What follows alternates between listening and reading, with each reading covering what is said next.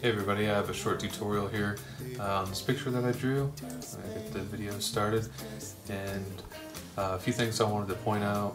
Number one, when I'm working from grayscale, I want to put an overlay on the grayscale layer, and I had already went through and chose my color palette for what I was going to do over here, and I'm just going through and using the overlay layer to lay down the colors, just blocking it out really.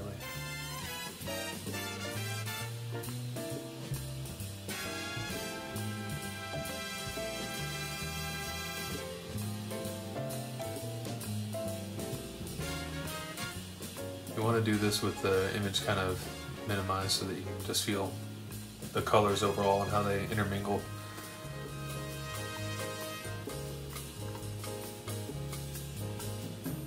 The universe will stop in wonder, so splendid is our love. I still have a lot of practice as far as color goes, so my theory's not very strong, but I spent about 10 minutes choosing out my basic layout and my color palette. I'm going to try to stick to it, although I do make a change right here where I've already changed the legs to a gold sort of color.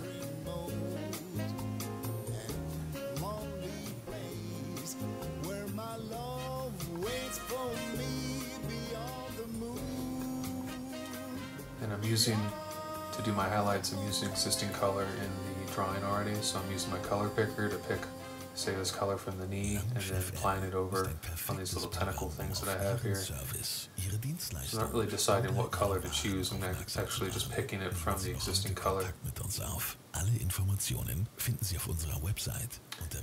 And right now I'm just painting this on a normal layer above the main layer, and then I'll merge it down once I'm happy with it, and then I'll create another new layer and paint on it until I'm happy with that and merge it down as well.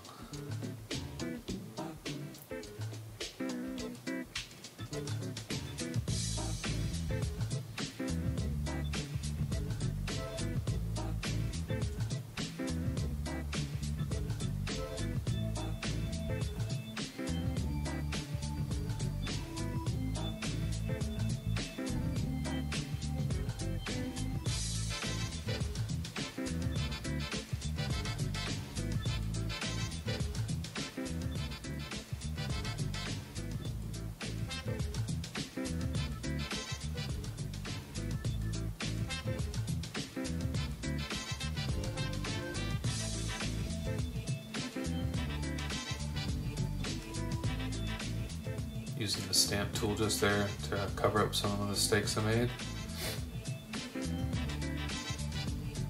And here I moved on, I've already done most of this leg, and I'm going to start doing this back leg here using the colors that I have established on this leg.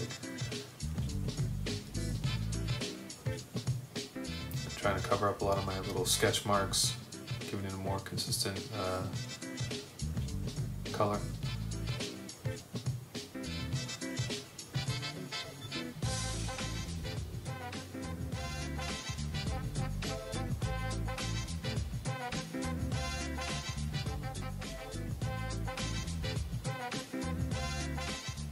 Clean up any little mistakes like that, keep the edges a little bit cleaner.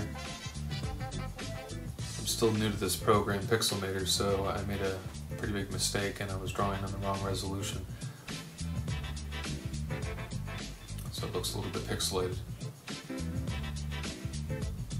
Doing the eye here, covering up this grayish color here with something a little bit more lively, but accurate to the value of the gray. And again, just using the normal layer on top of my main layer, not using any special filters or anything like that.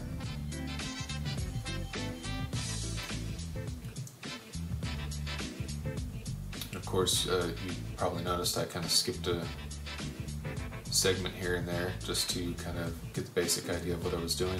You have to see the whole thing. Just doing some cleanup. But here I do have an overlay layer. I think, no, it's normal. very end, I'll use an overlay layer or a screen layer to kind of put a little more highlights back here to create some effect for sun. Over here I'm just cleaning up. There it is. That's it.